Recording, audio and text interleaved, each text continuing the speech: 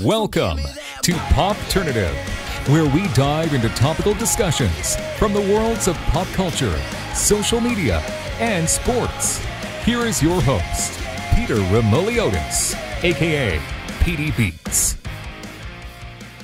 Hello and welcome to the Popternative podcast. This is the podcast where we have digital discussions, the worlds of sports, social media, pop culture, TV, film, everything really. As always, I'm your host, Peter Remiliotis. On Twitter, I go as PD Beats. This, of course, is the video podcast this is the unique podcast where you can either watch it on YouTube or you can also just listen to it on iTunes, Spotify. So wherever you want to watch or listen, be sure to subscribe, leave a like, leave a comment, and all that stuff. So I'm going to introduce my guest. We're going to be talking some basketball. I'm really excited to be joined by a professional basketball player who currently plays for the Atlanta Dream in the WNBA. We are speaking to Renee Montgomery. Renee, welcome to Popternative. Thank you. That was a lot. What's your name again? Because what would you say your name is? My name is Peter Remiliotis. It's very Greek. Okay, Peter Remiliotis. Golly, that's nice. Yeah, absolutely. But, PD Beats is shorter. So PD Beats. Yeah, absolutely. I actually got that nickname because I played drums growing up in some rock bands. And I used to do like radio DJing, and I just said, I don't know, like I played drums, PD Beats, DJ PD Beats, and it just kind of stuck. It became my Twitter handle. I mean, I played the drums on Rock Band, the game, so I feel you. We're connected. That's awesome. You know what? Sometimes when I'll play a song on Rock Band, like I'll just play drums, like I would play drums to it, and I would only get like 72%. So I don't like that. Yeah, that's not made for real musicians. Well, I'm playing. It's for people that don't know how to play. I know it's. I don't know. I've had this conversation. It infuriates me to talk about that. So we'll move on. I wanted to kind of start as an icebreaker, and I kind of wanted to know about when did you kind of decide that you were interested in basketball? Was it at a very young age? Yeah, that would have to be, I would say 10, 11. I kind of would have started playing basketball because my sisters were playing, and then when I started playing and I was terrible, I started to like it more because I'm like, I want to be good. So yeah, I started at a pretty young age, I'd say. No, absolutely. What about it did you kind of like? Was it the speed? Was it, the actually putting the ball in the hoop? Was it the overall game? Like, was there anything specifically that kind of drew you to it?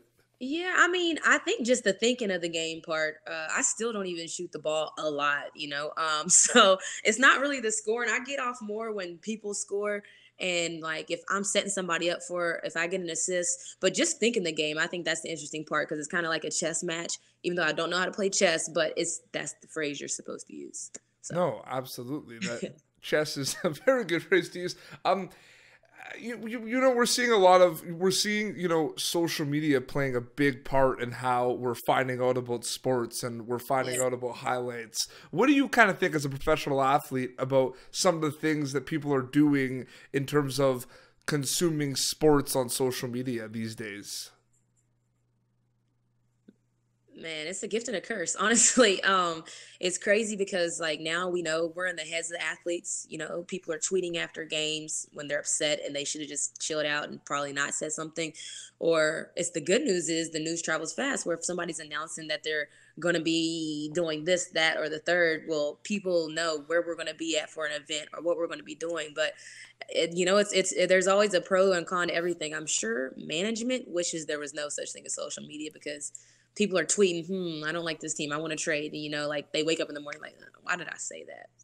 The news travels fast interests me. Has there kind of been a moment, whether it's with you or whether your teammates, that's kind of an example of that, where, you found out about a trade or some news that kind of like affected you in the locker room? I mean, I would just say me signing here to Atlanta. I basically made a video, and to start out the video, I'm standing in a shirt kind of like this one. And so I was a free agent, and everybody I think probably assumed I was signing back with Minnesota or didn't know what I was going to do. And so when I pop up on a video on social media and it's like saying Atlanta across my chest, it's like, wait, what's happening? So I think that's the part where I would say it's good. It's like me announcing to everyone at one time. I don't need to tell this person, that person. It's like, here I am. Absolutely.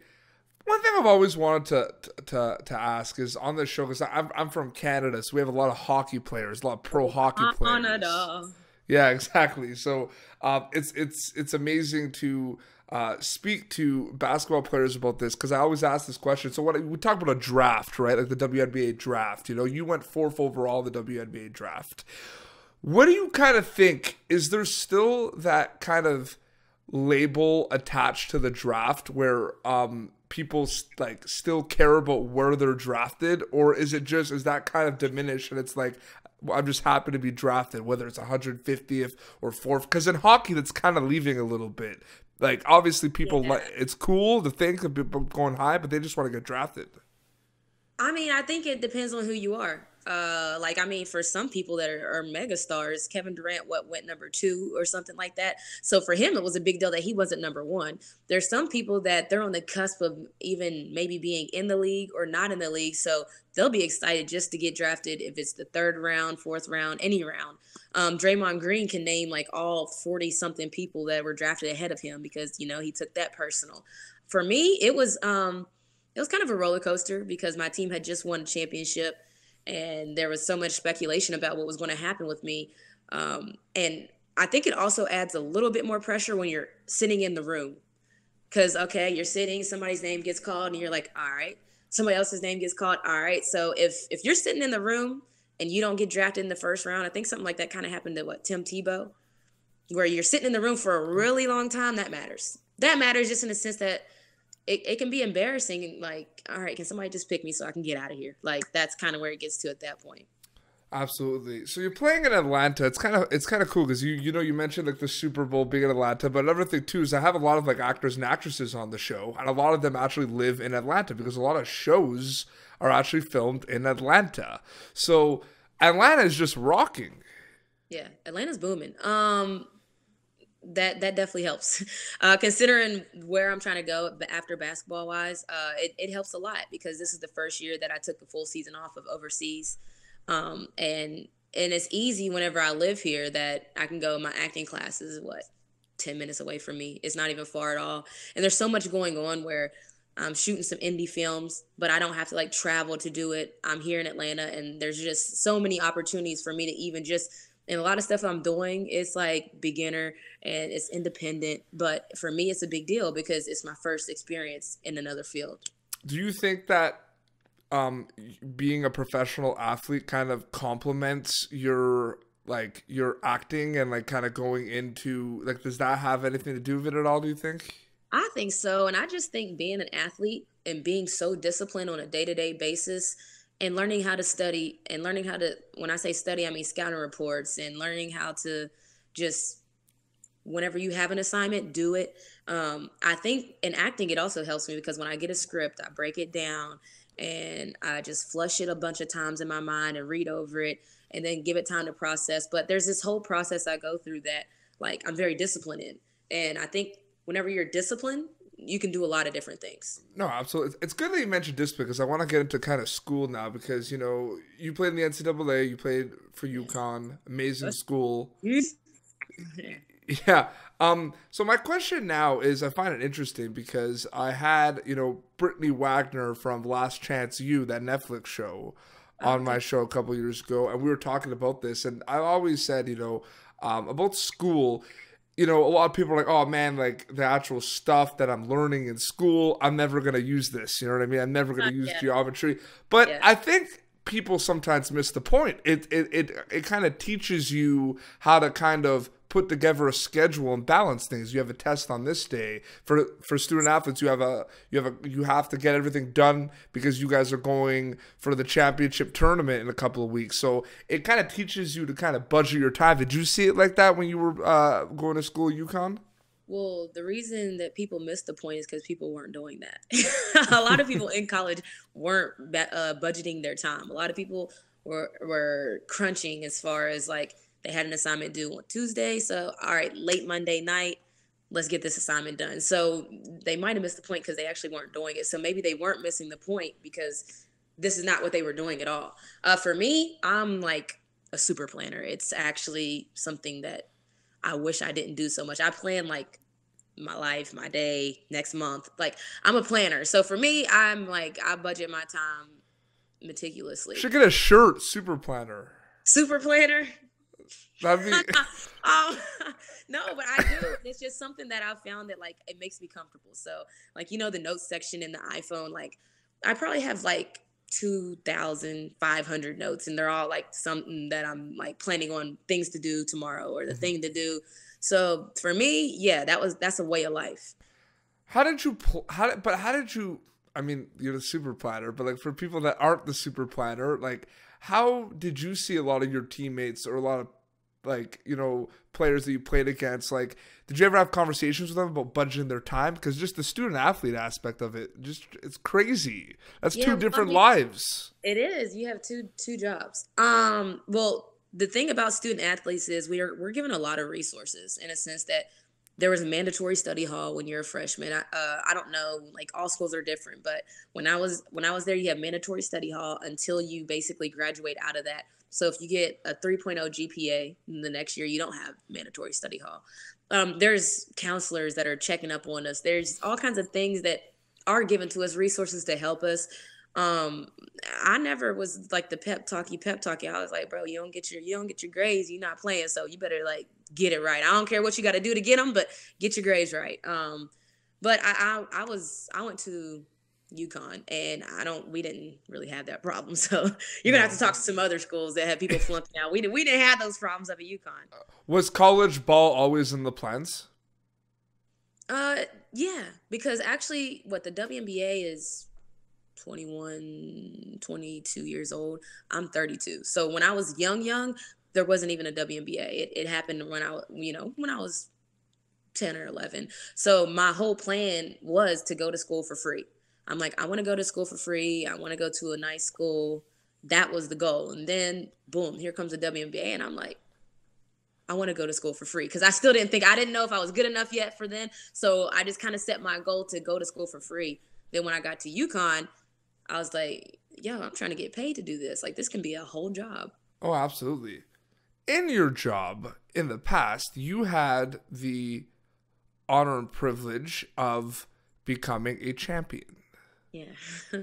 That is something not to be taken for granted, but that is something that I'm sure is probably one of the best feelings of all time, because that whole season kind of means something at the end. Can you even put what like words can you describe being a champion? Like that's just like the cream. That's just the cherry on top, right, Renee? Yeah. So I guess just imagine if you're at a job, right, and you're gonna get and everybody kind of knows you're gonna get a promotion on Friday. And then all of a sudden on Friday, not only do you get promoted, aka graduate, but you get a bonus on top of that. So that's kind of what it is. Like you already knew, like at that point, I knew I was going to the WNBA. Like that whole season, I kind of figured, yeah, I'm going to make it in the WNBA. How that season went, I didn't know, but then it ended up we went undefeated, and so it was like, all right, I'm going to the pros, and I just won a championship. So that whole thing, and my family was there to watch it. My family was at the draft. So that whole experience, I don't take it for granted. And it is something that my parents, like just seeing how proud they were, that to me is everything. Like seeing how proud my parents are of me. I'm coming from West Virginia. It's a big deal. But what I find interesting is you have a lot of people that go through adversity in those seasons as well. They had, an injury, or they kind of, weren't, they had like a slow start and then they kind of creeped up. Like there's a lot of storylines that go into it as well. Yeah, there are. Our storyline was we were chugging along, about to be the worst team in UConn history as far as like we didn't have a championship. I was 3 years, we got knocked out in the Final Four, knocked out in the Elite Eight, and we were just stinking it up in a sense for UConn standards, and that's a whole nother type of standard. But like championships are the goal at UConn. So I'm going into my senior year like, are we going to be the worst class ever? Like, no thanks, So we had added adversity going through just internal things. Like, that's not what I want to go in the history books for. No, absolutely. So I'm about to give you kind of the double. It's just two questions in one. Are you ready for this? Yeah, I'm ready. All right. What is the best thing about being a professional athlete, and what is the hardest thing about being a professional athlete? All right. The best thing about being a professional athlete is that I get to play a game, and it's my job. And they also, and we get to perform in front of a crowd. That's a cool thing that a lot of people don't do on a normal basis. The worst thing about being a professional athlete is that you're judged every day. So you can have a bad day at work and you go home and they're like, oh, who cares? And you go home and you watch your favorite show on Netflix or Hulu and you go on about your life. We have a bad day at the office and we go on Twitter and somebody's telling us we suck, and we go on Instagram and somebody's saying, oh man, we bet on you guys. So the worst thing is that you're judged at everything you do. No, absolutely. I'm smirking a little bit because I just looked at my screen and I just noticed your username. Tell it for the people. Big Mommy. There you go. Yeah. Yeah, Big sorry. Mommy Beats. That's why I said Big Mommy's Beats. I knew you didn't get it yet. But yeah, Big Mommy Beats. Yeah. No, now I could, I'm sorry. It's it's one of those things. It's funny you say it about the getting judged because, in Canada, we have the World Junior Hockey Championships, which is basically like huge here. It's the equivalent of like March Madness. It's these kids under 20. It's the best hockey players in the world, Renee, playing for their countries. And they're representing. And Canada, because there's always pressure on us of hockey, every year there's a lot of pressure. It didn't go well for Canada this year. Some unlucky bounces, they got eliminated in the quarterfinals.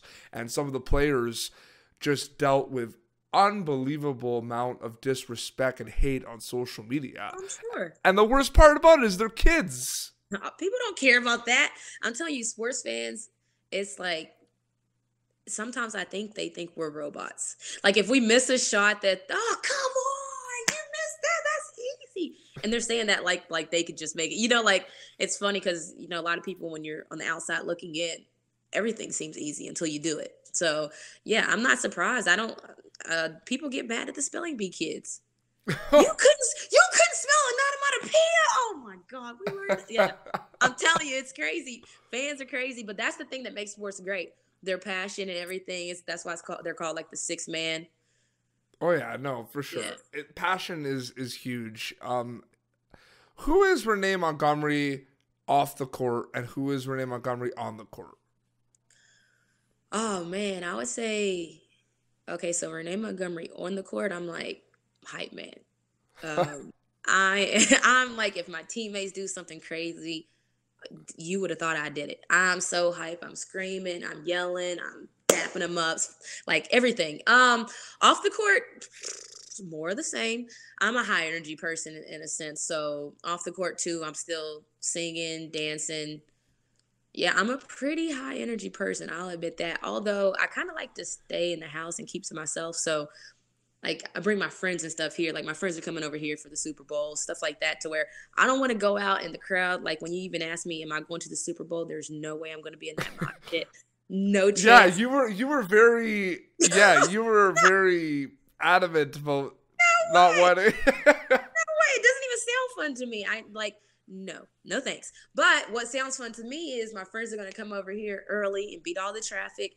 And we're just going to hang and eat and have fun and watch the game from the comforts of my own home. So, yeah, that's fun to me. I don't need to be out on the scene. Absolutely. It's going to be a good game. Every time, you know what? Love them or hate them. Every time the Patriots are in the Super Bowl, stuff happens. So, it's one of those things. Yeah, I mean, I'm from West Virginia, so we don't really have a pro team, but I do know that like it's seeming like the Patriots have a residency at the Super Bowl. That it's just like there's a spot there, they have a residency there. They booked their hotel at the beginning of the year. Where's the Super Bowl at? All right, Atlanta, we want to stay at the Four Seasons. It's like that's just how it goes with them. So I mean, like you said, love it or hate it, they've proven successful. A lot of people say they may cheat to do it. It's neither here nor there to me. I just want to see a high-scoring, good game. I don't really care after that. No, absolutely. Well, before I wrap up, I'm gonna do something right now that I just feel like. What are we doing? I'm gonna ask you. I have a joke I want to tell you that. It's funny. I don't know. It's the first time I ever doing it. Do you want to hear a joke about construction, Renee? I'm gonna hear it anyway. No, just go ahead. Yeah, sure. I'm working on it. I just dropped the dad joke on Popternative with Renee Montgomery from the Atlanta Dream of the WNBA. I have something. I have to talk to you about. Okay. All right, so Justin Bieber, do you have connections with him? Because I need to talk to him because he came to one WNBA game. It wasn't mine, and I'm a little bit offended about that. I don't unfortunately know Justin Bieber. Oh, I thought you were from Canada. How does that work? I am from Canada. But No, I say that because when I go overseas and stuff, everybody always is like, this is when Obama was in office. Obama, you know Obama. And no, I'm like, yeah, sure. Yeah, no, I knew. I was just playing with it. I knew where you were going with it because I got that. But the thing is, someone asked me if I knew Drake personally. Because I'm from Canada. I wouldn't necessarily associate you with knowing Drake. No offense. I would put you more of a, you might know Bieber. Yeah. Okay. I wouldn't say Drake. I wouldn't really do that. But I would just, What are you listening? What are you listening to lately? By the way. Oh, what's good that you're spinning before? Right now, the song I play on repeat that I need to stop is called "Remember Me" by Jeremiah, and I'm gonna play a little bit of it for you right now because you don't know that song, do you? No, I don't. So I know you don't. You're gonna play it. Okay. Yes, I'm gonna play it because awesome. I know you don't know it. Can you hear that? I can. Yes. Yes. You see how it was ready because it's like on repeat, so I just had to press play. That's Can awesome. You sing? I can't sing, no. No, because this is a song. That's the song you sing.